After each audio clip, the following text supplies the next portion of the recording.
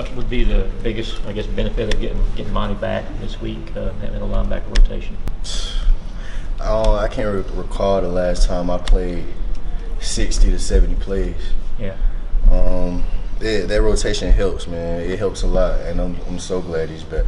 Just back from a talent standpoint too, what's it going to mean? Definitely more legs on the field, fresh legs with guys you can trust. He's a trustworthy guy, does everything right, does what he's supposed to do, practices hard. So it's definitely a weight off everyone's shoulder. How did that affect your performance, do you think, playing that many snaps? Did you start to feel fatigued? Not really. That's what the fourth quarter program here is for. 4 times when a guy goes down and anything like that we're able to withstand in those later quarters. So I don't really feel like it affects much, but it's more beneficial and hurtful. Looking at the offenses, with Missouri, they're more spread you out type of deal. Tennessee's more downhill. As a linebacker, do you guys look forward to kind of playing those teams that'll more run up the gut kind of deal, or what? I can't really tell you from another linebacker standpoint, but I know from mine, that's the way I'd rather have it.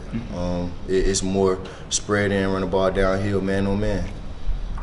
And then as you talk about the linebacker rotation and with the talk being about the run defense the past 2 weeks, just Monty being back, does that give y'all more confidence that y'all are going to be able to stop the run better than y'all have? I mean, well, I say definitely. Just those fresh legs, getting another guy in there, he probably can bring a spark that us other two couldn't. So you just never know. Your teammates talked before the season about how big it was that you were going to be back. How would you assess how you've played so far this season? Have you played up to the level you want to play at? Obviously, there's always room for improvement. If I'm being critical of myself, that obviously I say I haven't been playing to my top capability, and that goes with my coaches, and we strive for greatness here. So good isn't good enough. You can always do better. Always room for improvement. I was going to ask you, we've looked at TFLs, we look at run defense, Missouri 5 yards on first downs. How personal do you take that? I mean, how high do you set your personal bar? What do you think you can do better? I take that very personally, and this defense take that very personally. That's something we pride ourselves on, stopping the run in this defense. Stopping the run is the #1 priority. So obviously those guys had more yards than we would like, and that's definitely something that we're going to put an emphasis on. How tired are you guys of hearing about all that? Oh, man. But honestly, it's just feeding fuel to the fire, because we took that personally. We knew how we played after that game. We knew how much better we could be at stopping the run, so everyone took it as a chip on the shoulder. A lot of talk's been about the run defense, but you guys improved in getting pressure on the quarterback in that game. When you see guys like DeAndre Walker play the way that he did, is that something you guys expect to be more consistent with going forward now that you've shown you have the capability to do it? It'll come. The plays will come. Guys just got to fundamentals, technique, stay within the game, and the plays will come for him. Everybody knows what type of player he is, so those plays will come. You talk about it being a chip on your shoulders. The last thing I'll ask about this, but what was the feeling like after that game? I mean, did it kind of, from a standard standpoint, the morale of the team, did it kind of feel like y'all lost that game just because you didn't stop the run like you were? To be honest, the game comes down to wins and losses. So it was a good job in getting a W at the end of the day. But as far as a standard standpoint, it definitely felt like a loss. What was your I'm sorry, go ahead. Just because guys on the defense wasn't proud of the performance, we wasn't excited about what happened. So it definitely felt like a loss. Guys was ready to get after it this week. I was going to ask about your relationship with Jeremy Pruitt. Did he recruit you? Did he coach you? Can you tell what kind of coach was he when he was here? What was your relationship like? Great coach, players coach. Always stuck up for his guys.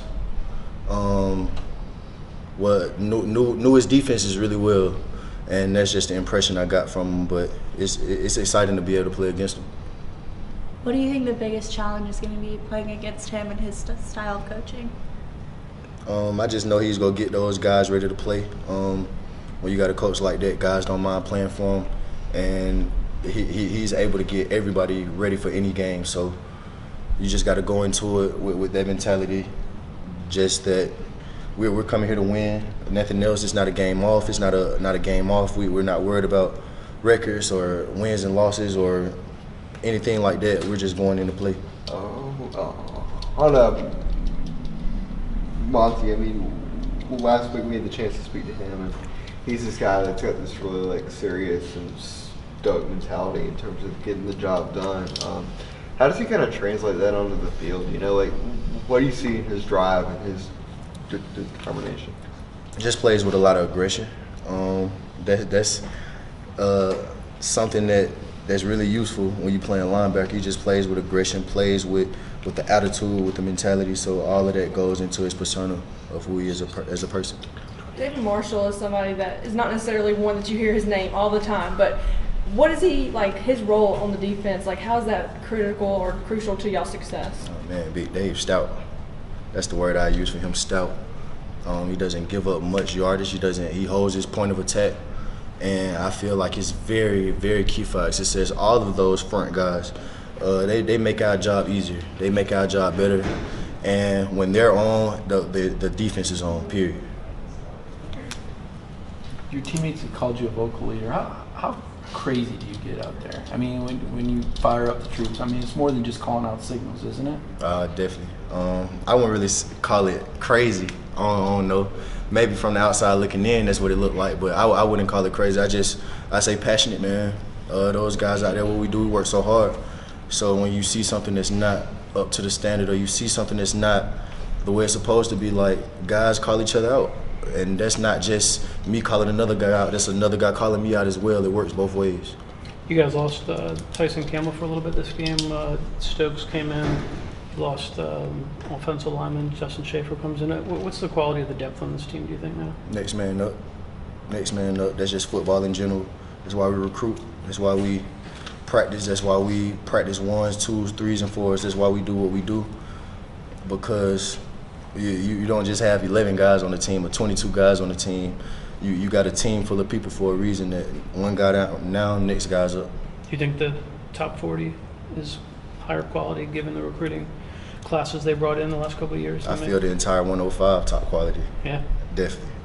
You mentioned Campbell and Stokes. Obviously, they had 2 big takeaways in the game. Obviously, how big of that is a focus for y'all in practice, getting takeaways, and how do you kind of balance being aggressive and maybe sometimes missing a tackle because you're trying to get a takeaway or something like that?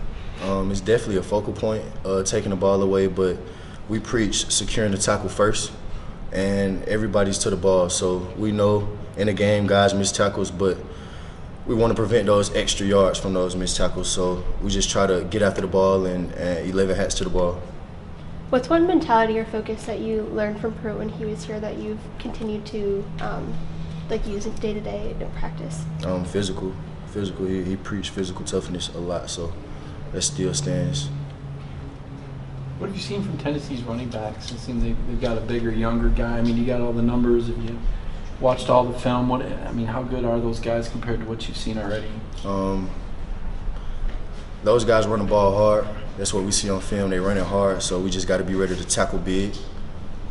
When you say tackle big, what do you mean? Body on body. Body on body.